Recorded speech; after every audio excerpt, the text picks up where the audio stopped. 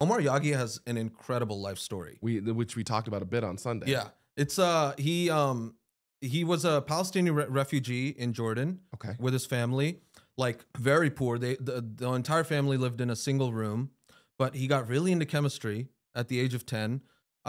He came to the States for higher studies, got his PhD at University of Illinois, Urbana-Champaign, and then he started really getting into these metal organic frameworks. Okay, he was like, this could be something, right? He got really interested in that, and at Arizona State University, that was his first faculty appointment.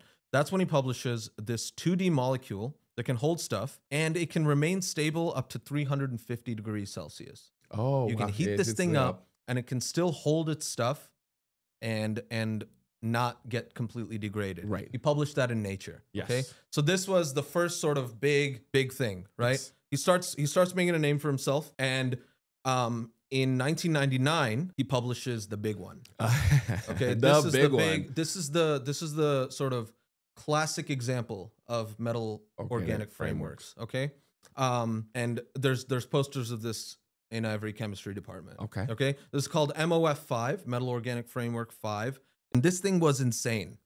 This thing was like 3,000 meters squared of surface area per gram. He published those two papers in Nature and Science, and those are basically the papers that won the Nobel Prize. Got it. Okay, and so he started out at University of Arizona. Yes. And then he moved actually to UCLA, because by this point, I think everyone knew he was going to win. Yeah, right. The Nobel. Okay. Right. That's how I got to California. Yeah, he was in the chemistry department at UCLA. Yes. And then in 2012, yes, Berkeley was like, offered him an offer he can't refuse. Of course. Because Berkeley was like, okay, he's definitely winning by now. Right. and we want that +1. 100%. UCLA, the little brother of Berkeley in this context. Exactly. Yeah. So it's like, okay, now I'm going to keep that one.